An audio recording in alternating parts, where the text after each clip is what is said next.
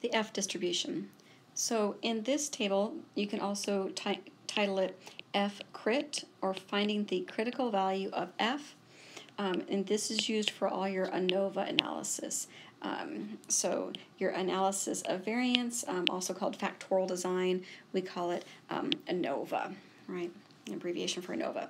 So the same premise holds here, though, as with T and Z. As long as our F obtained is larger than or finds itself in the critical region versus the F crit, you can reject your null hypothesis.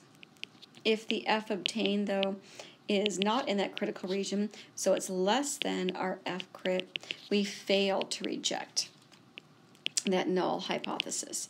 And so nothing, again, like I said, new there. This is the same thing we've been doing with T and Z. Now we're just calling it F for ANOVA. So a couple things to think about here, though. We do have 2 different degrees of freedom.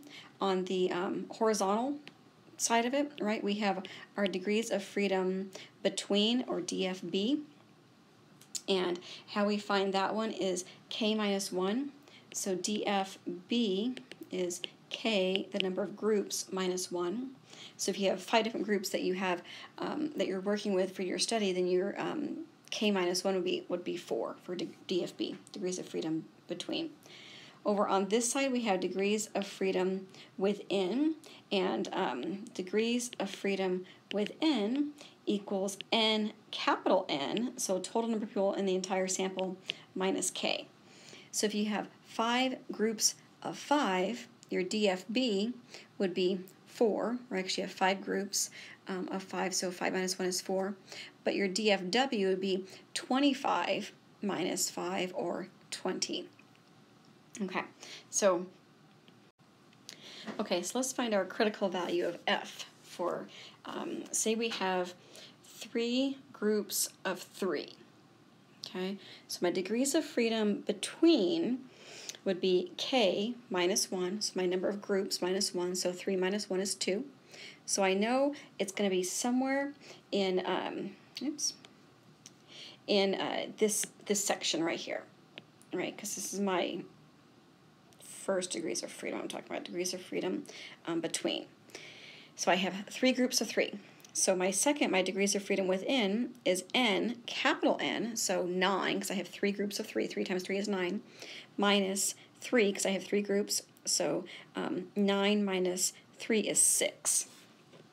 So where it intersects is right here, right? So let's say, that was kind of sloppy, right here. So let's say I'm going to do an alpha set at 0.05. So if my alpha set at 0.05, with my degrees of freedom being, and you would notate it like this, what was it, 2 and 6, my critical value of F equals, as long as I'm doing alpha 0.05, right, because that's in the light phase, 0.01's in bold phase, my light phase would be 5.14. So same thing here, my critical value would be 5.14. If my F obtained falls somewhere in here, this is my critical region, I can reject that null hypothesis. Now, if I would have said it was alpha 0.01, see how it jumps up so much higher, at 10.92? I mean, that's crazy high, right? That's a really tight critical region to try to hit into.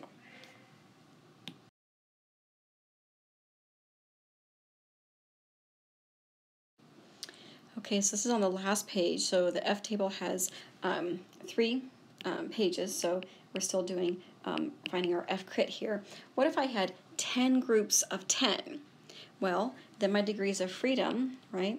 My degrees of freedom, let's go within first, right? So degrees of freedom within, again, was N minus K. So 10 groups of 10, I would have 100 people in my sample, minus 10 groups. So I have a DFW of 90, right? So that would be, well, it's in between here and here. And then my DFB, or my degrees of freedom between the samples, is K minus 1. So I had 10 different groups minus 1, so I have 9. So I know it's going to be somewhere in this section. And then between, let's see, 8 is right here, and 80 is right there, and 100 is there. So I would split the difference. So my 80 is 1.99, and my 100 is 1.97. So my F crit, or my critical value of F, then would be 1.98, and that would be the number to beat, right? So if my F obtained was larger than 1.98, then I could reject that null hypothesis. But if it was less than 1.98, I would fail to reject the null hypothesis.